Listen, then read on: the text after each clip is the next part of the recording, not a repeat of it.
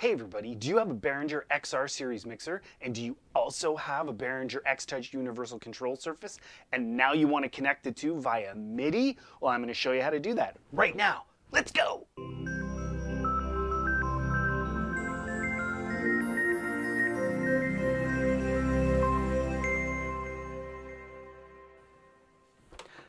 Okay everybody, once you've got your MIDI in and out connected to the in and out on your XR mixer, what you're going to want to do is hold the select button on channel 1 and power on the surface. This puts us in our select mode.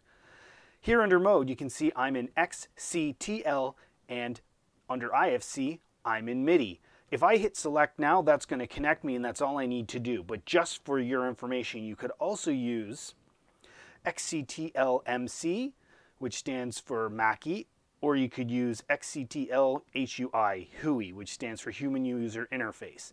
Both of these are if you intend to use this to control your digital audio workstation at the same time you're using it to control your XR.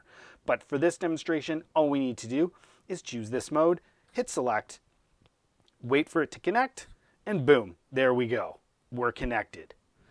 Now on our computer, if we open the XR software and wait for it to connect, we can see that anything we change on the surface is showing up in the software, and conversely, anything we do in the software is showing up on the actual surface. What does that mean? Another successful connection between our XR mixer and our X-Touch control surface. Make sure you check out my other videos on how to connect these two using different protocols. And in the meantime, if this was helpful, make sure you subscribe and like the video and leave us a comment to know what else you'd like to see.